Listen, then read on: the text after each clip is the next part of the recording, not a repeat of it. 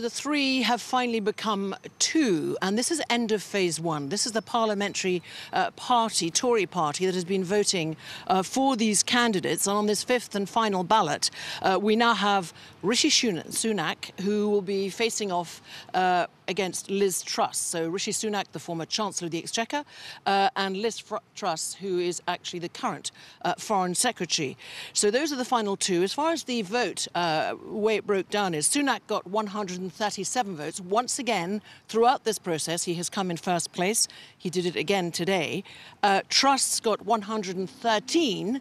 Interestingly, she had consistently come third, but she's jumped to second, therefore beating the Trade Minister, Penny Mordaunt, who will be bitterly disappointed with 105. So that second phase I was alluding to is that it now goes to a ballot of 160,000 Tory party members with the result announced on the 5th of September. So on the 5th of September, we'll have a resignation of a Prime Minister. That will be Boris Johnson, 3 years plus in the job. The man who brought Brexit. He says he mostly accomplished his mission and told us at PMQ's Hasta la vista baby after giving a bit of advice to any future Prime Minister.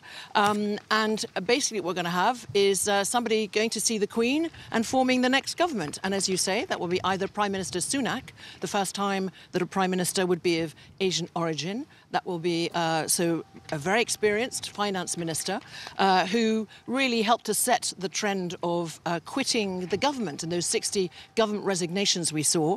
Or it will be Prime Minister Liz Truss. And that will be only the third time that this country has a female Prime Minister. She has just thanked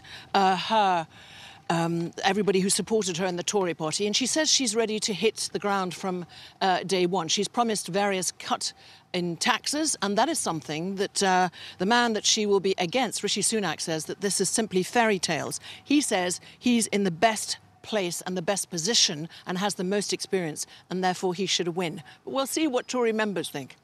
We will indeed, Bénédicte, because, of course, it is them now that have the power to decide who will be Britain's next Prime Minister. Do we know at this stage who probably has the best chance among the members?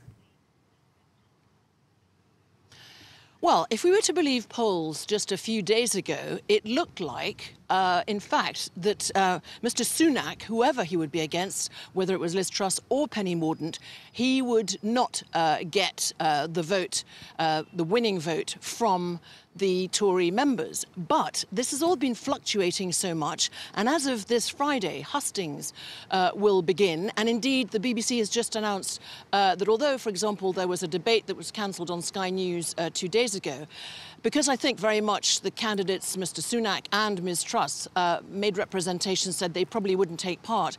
Because when we had a debate on Sunday night, they were all tearing lumps out of each other. And in fact, the Labour Party has edited very quickly and put on social media these clips of these various Tory candidates, these blue-on-blue attacks, as we call them here, tearing lumps out of each other, whether it's about the economic record or other.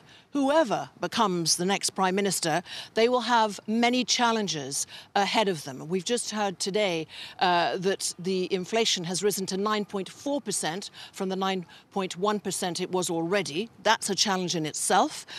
We've also got the very real threat of more public sector strikes. Public sector very unhappy at the 2 or 3 or 4% that they're being offered when indeed inflation is now at 9.4%. So very many challenges lie ahead. Who will, of Rishi Sunak or Liz Truss, become the next Prime Minister? The result here on France 24 on the 5th of September.